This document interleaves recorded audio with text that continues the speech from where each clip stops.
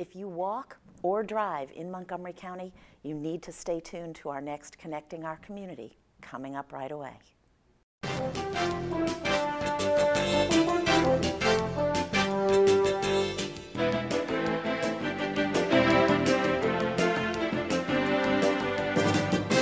Hi, I'm Pat Shoemaker. Welcome to Connecting Our Community. Our guest tonight is Captain David McBain of the Traffic Division of the Montgomery County Police.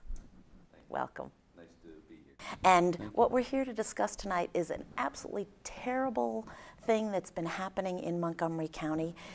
The pedestrians who are being struck and killed, all of a sudden it seems like an epidemic. Is that the case? Is it happening more and more? Well, we've certainly seen some pretty horrific collisions, and you know, right now we've had 4 pedestrians that have been have lost their lives as a result of a collision in the county.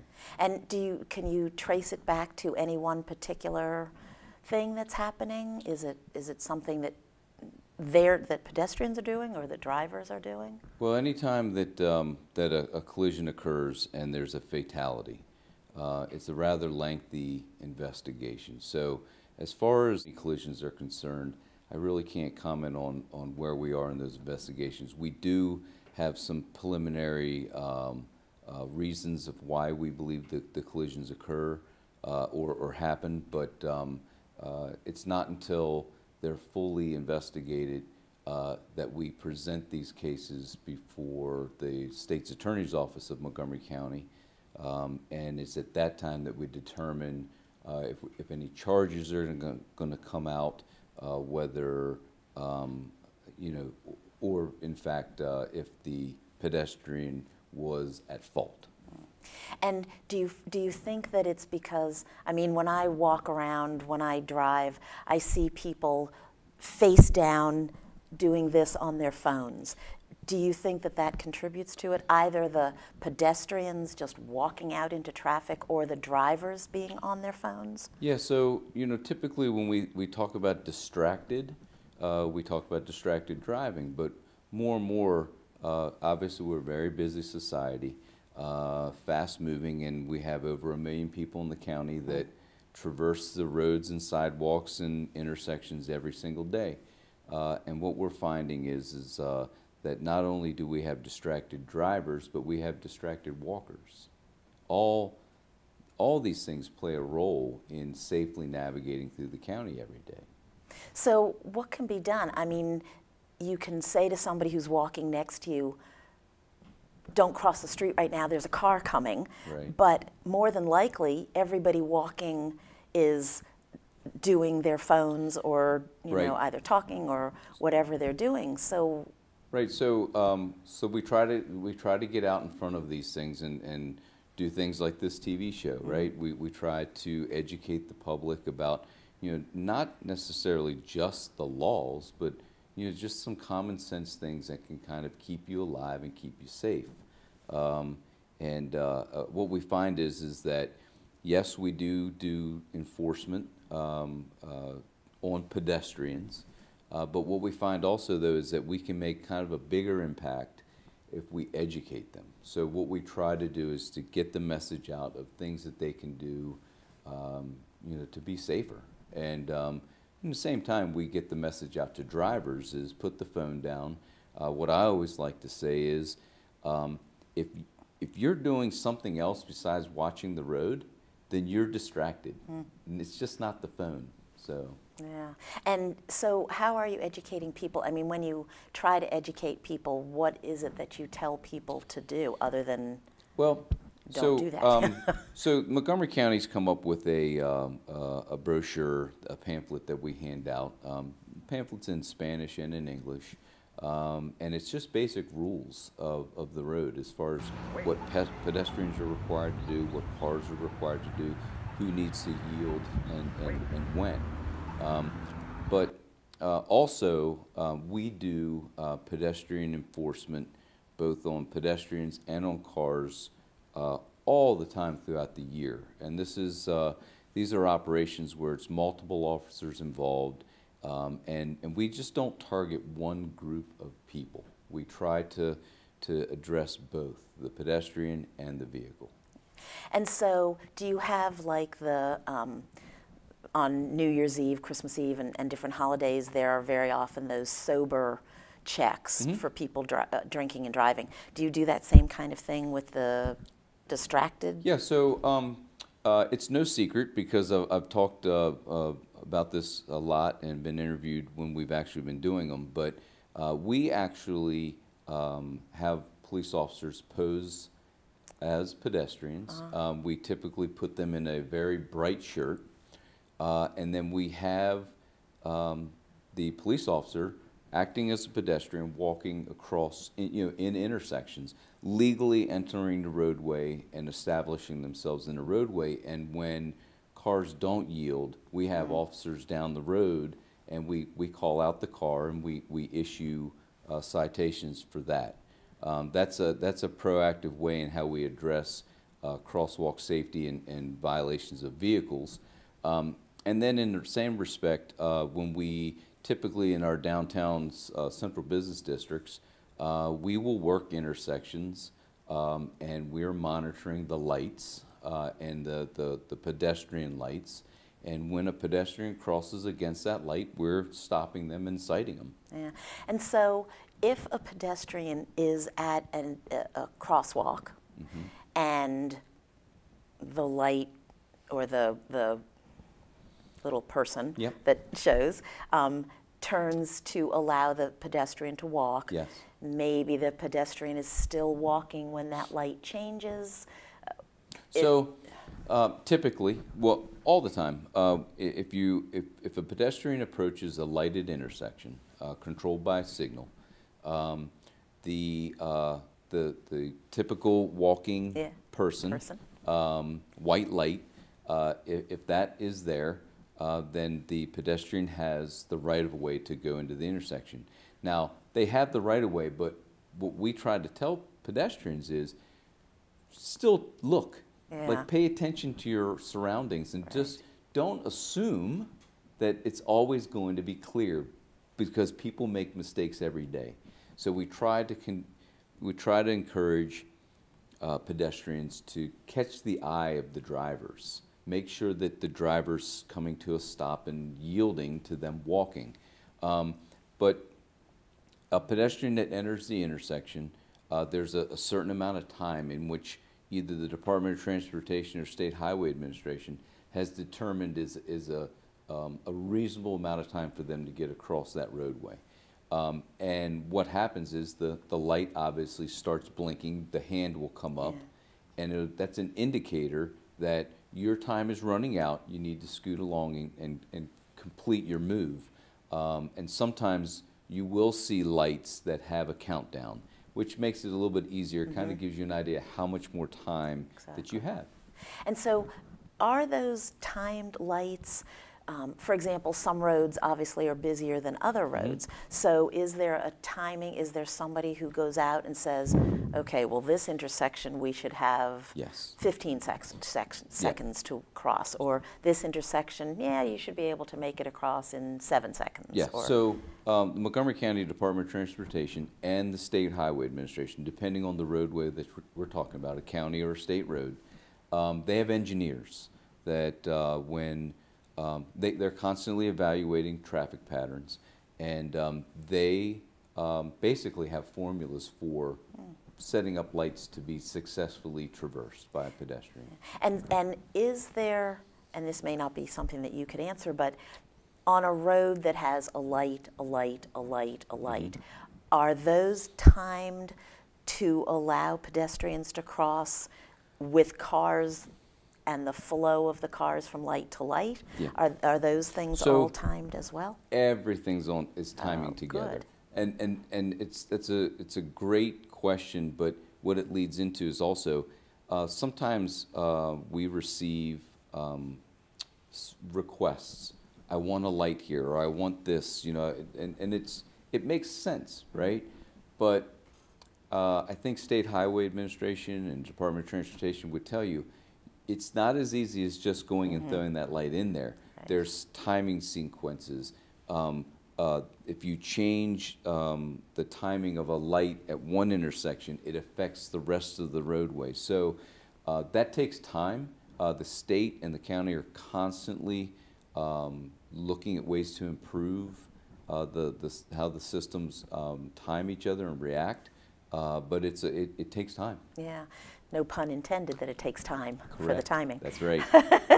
But do those things, do they ever get changed? Yes. So it may start out that there's a crosswalk with this much time to get across, and then there's more development, more houses or something, and so they go back in and... Yeah, there's always outside factors that go into that, and something else that the state and the county, I know, keep in mind and take very seriously is we have a disabled population, and we have an older population. Exactly, I was just going to say that. So it's just not the, I don't know, 15 to 20 to, it's just not the ones that, right. or someone people out that for a jog. That's right. So they keep those members of our society in mind when they're coming up with these numbers. Yeah. And as a driver approaching these crosswalks,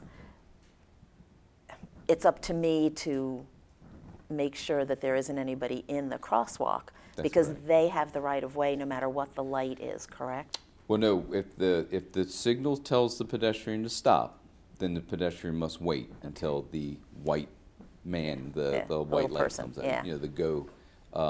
And so the lights are designed that would allow free passage of the car through the intersection. So that's why it's important for the pedestrian to pay attention, because unfortunately, when a car and pedestrian hit each other, only one comes out really banged up, right? Yeah, so, exactly. And that's what we try to tell pedestrians is, just be aware of your surroundings. But drivers too, though, and even though they have a green light, especially if you're in a congested area, slow down, stop driving distracted, and just kind of pay attention to your surroundings. Yeah. And with that being said, it's time for us to take a short break. We will be back. There's a whole lot more to talk about, so please stay with us. Don't be distracted and turn away. Come back to us after the break.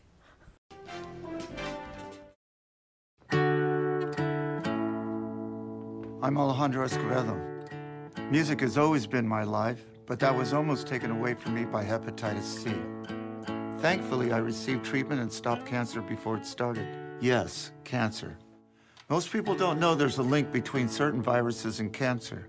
I didn't know, but I do now, and so should you. That's why I've partnered with the Prevent Cancer Foundation. The 3 most common viruses linked to cancer are human papillomavirus, or HPV, hepatitis B, and hepatitis C.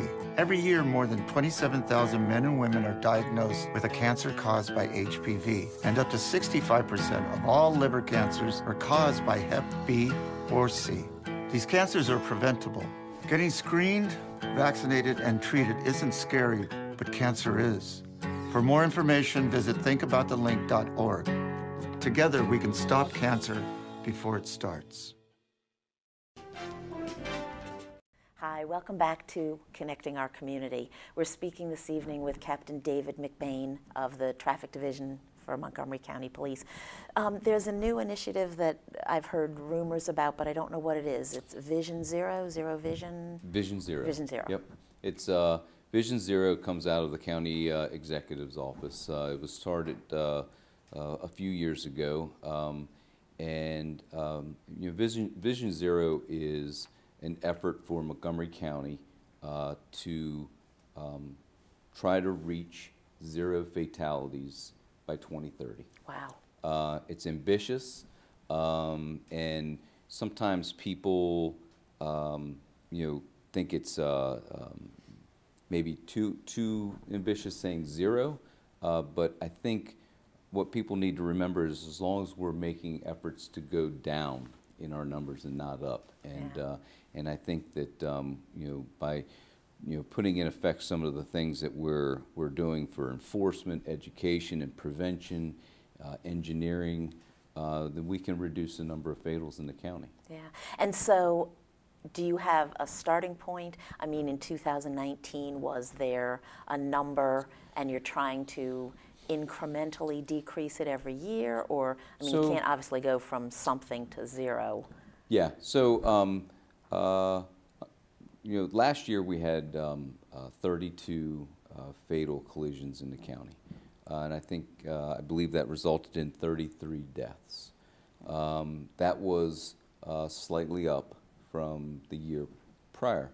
So obviously not in the direction we wanted to go. So as we move through 2020, our goal is to make sure that we see numbers going down, and of course down for pedestrians, down for motorcyclists, bicyclists, and drivers of cars. Yeah.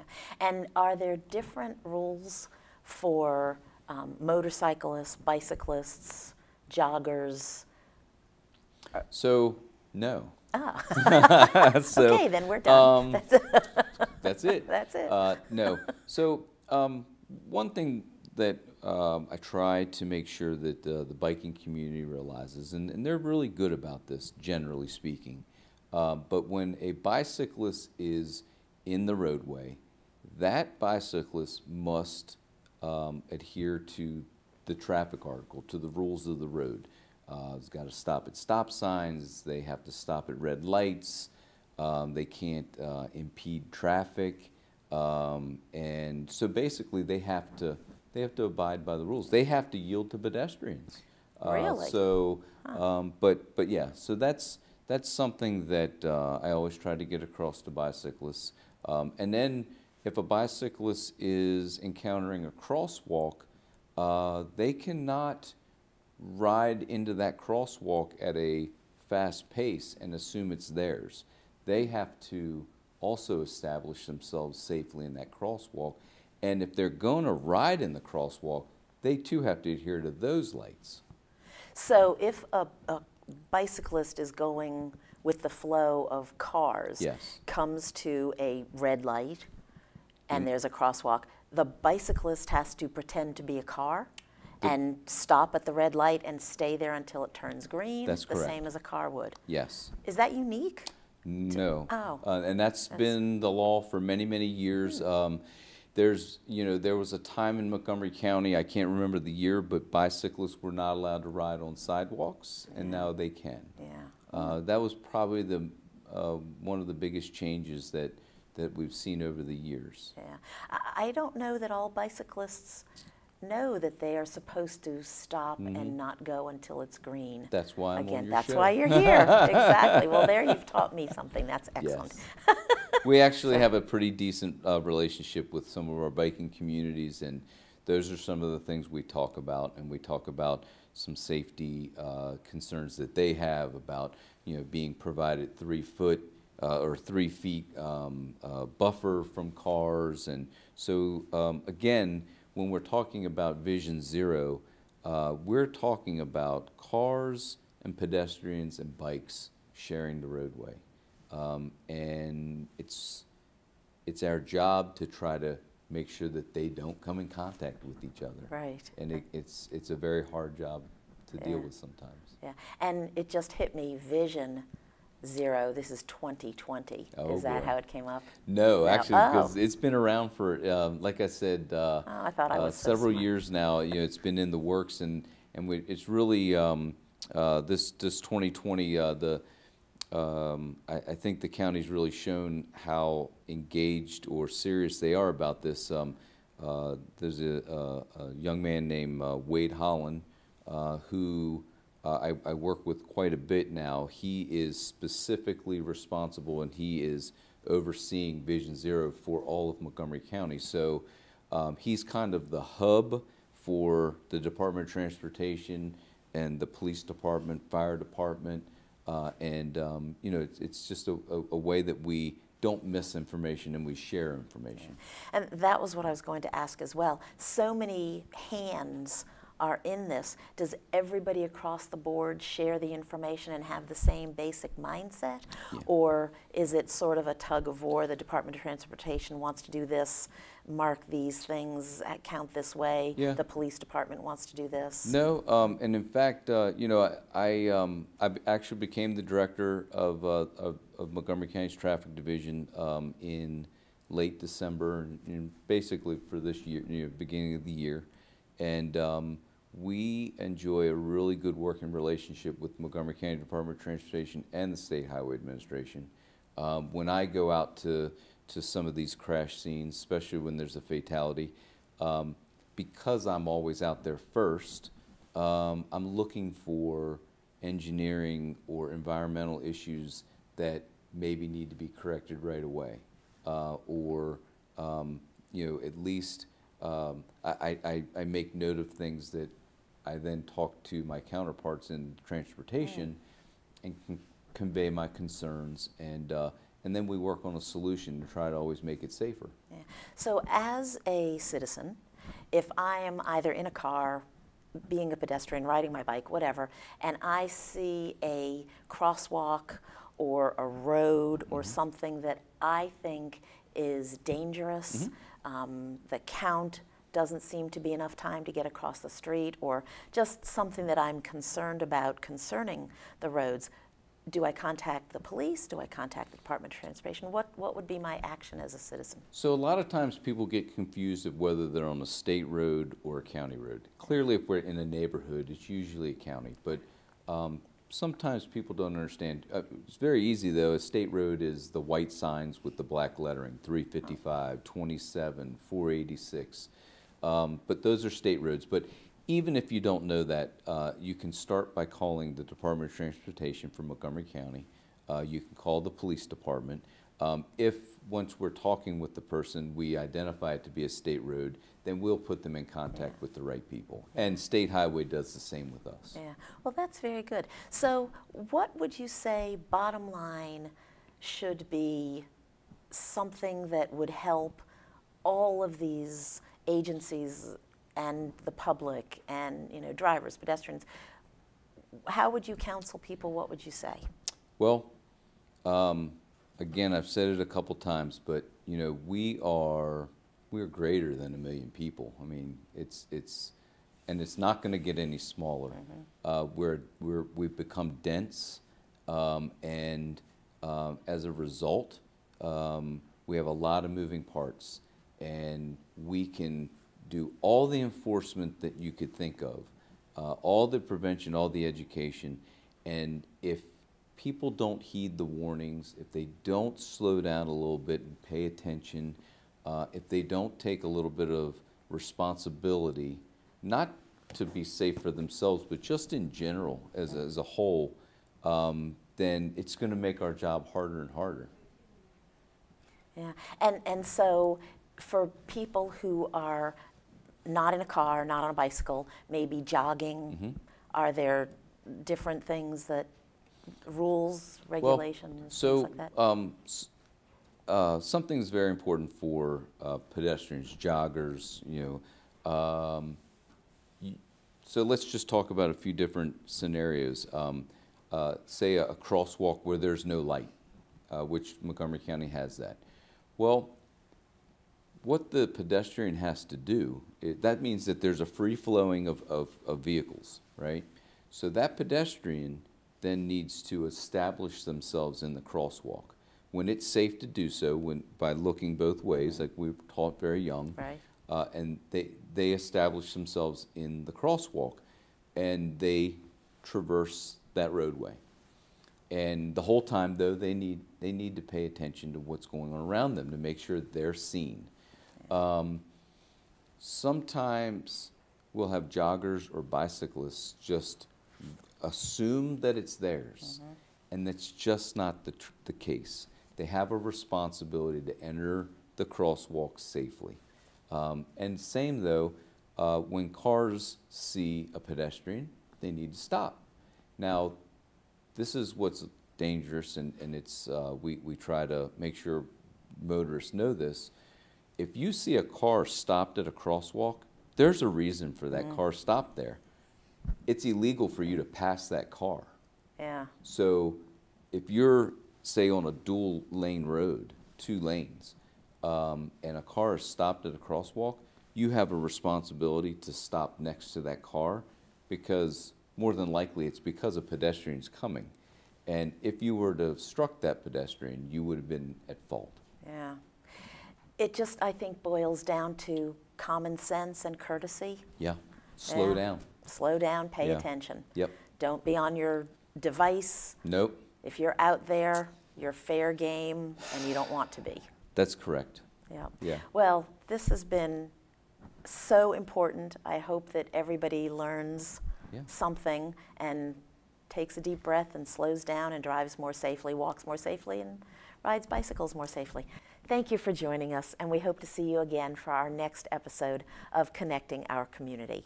You can go to the Connecting Our Community blog on the mymcmedia.org website for more information. And again, thank you so much for watching, and we will see you next time.